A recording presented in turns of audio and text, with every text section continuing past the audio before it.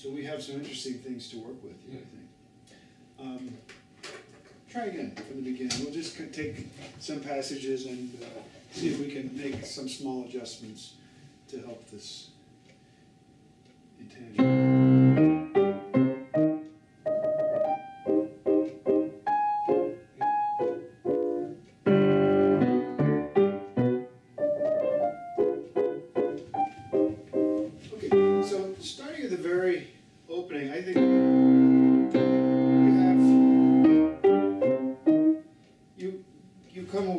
From the sound of the opening half note, which I think you're somehow telling us that the notes become less and less important. It's how I interpret it, and so that's, I don't know if that's the way to keep your audience interested in what's coming next, right? So I know we don't want to accent everything. It's not good either, but can you create a shape with those 5 notes that suggest that there's something else coming after the rest? It's not so easy, huh? Create more of a question, more anticipation of what's coming next.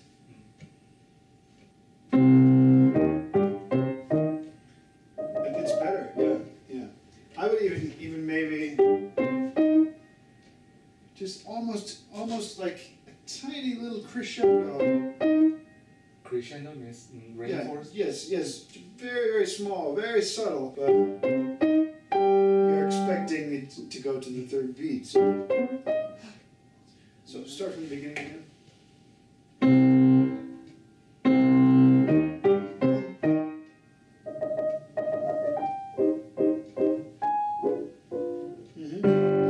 Careful with the ornament. Always play to the resolution of the ornament.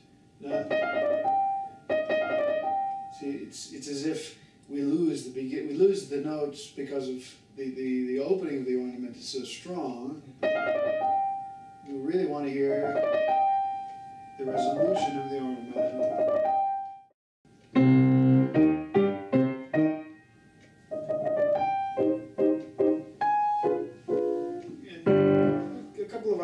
Too. What kind of sound is this you're creating? It's like I try to imagine it's like opera, the soprano. Oh, soprano? Yeah. There's tone to it, right? There's tone quality. Even if you want the notes to be separated, and I agree, I think there's a separation here. I don't think... some pianists play with lots of pedal, and I think it loses something from the style for me. But just because it's not pedal and very romantic doesn't mean it can't have melodic quality. So that's the problem. It's too poking. Yeah, it's right.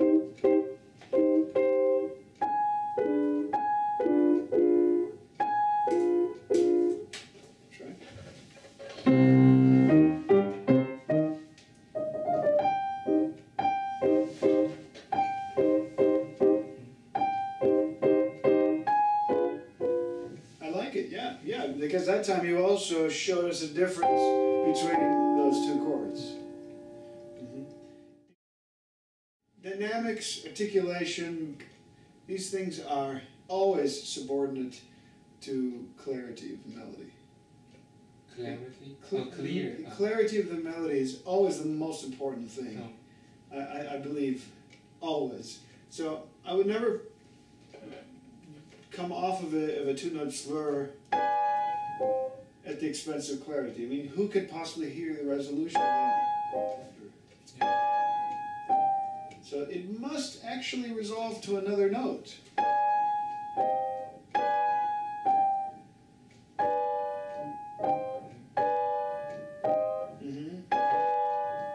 It helps to push the hand in, I think, on the resolution. It's easier to play soft, balanced soft chords with a subtle forward motion.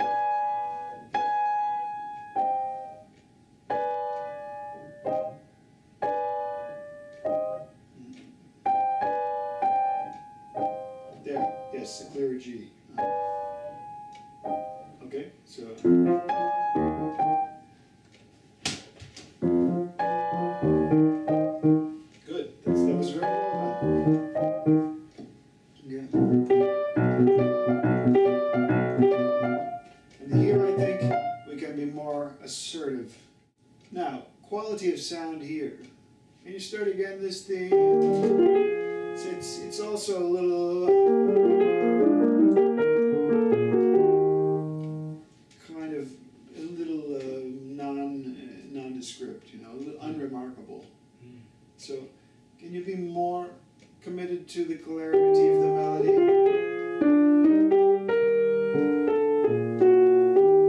You know, the shape of this melody is defined by these notes.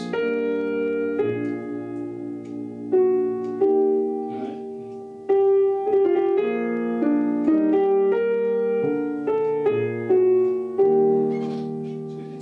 So it kind of does it for you. Can you try? That's okay. Okay.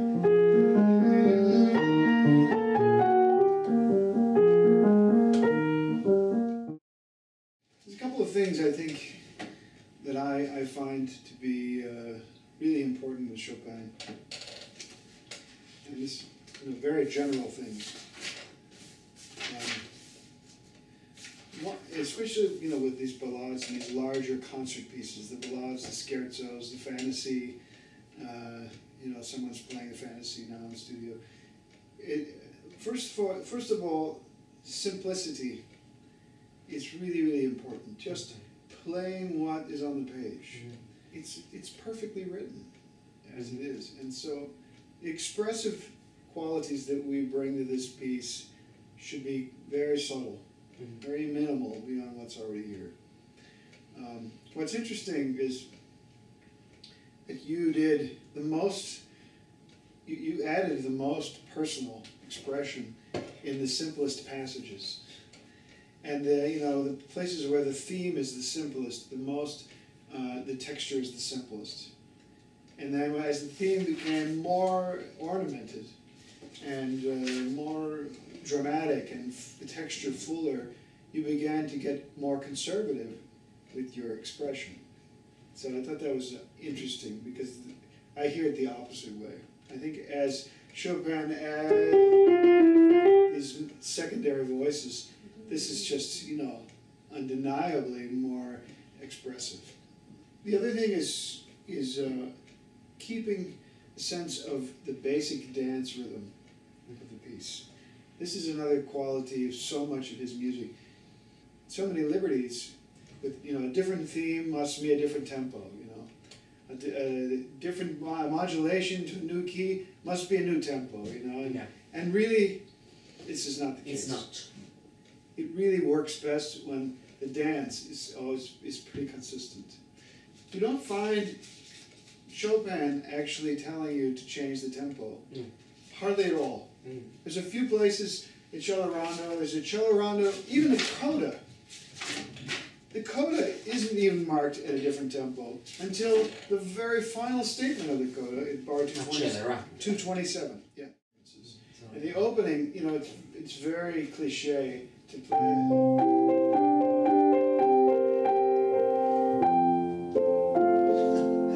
Not much. You know, it's not necessary. That's right. Keep it going. Keep it going.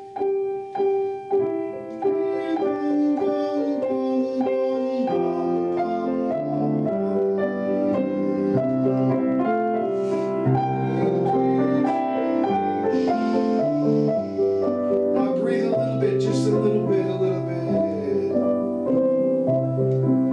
Now different. Yeah, I think that's closer to what we want.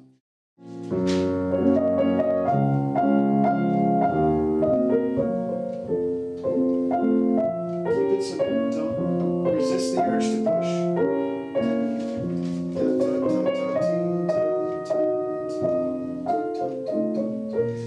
Yeah. Okay, let's talk for a moment.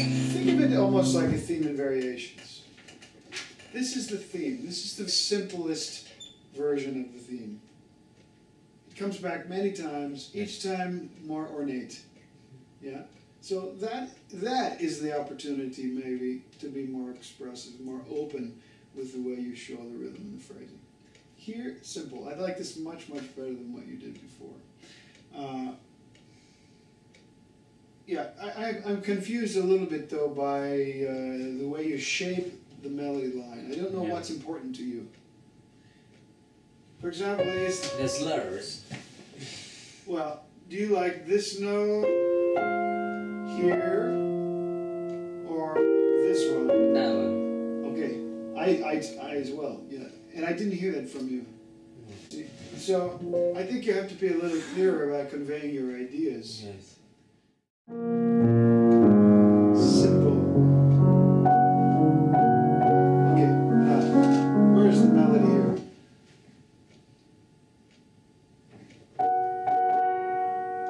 No, the melody?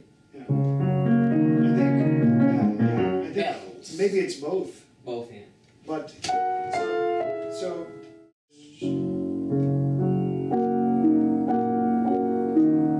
this kind of Polini. Oh, yeah. With a little bit of weight to the thumb.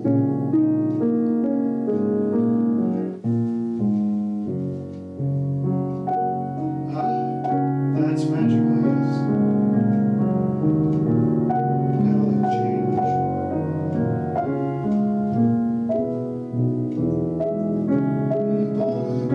Thumb, thumb, thumb.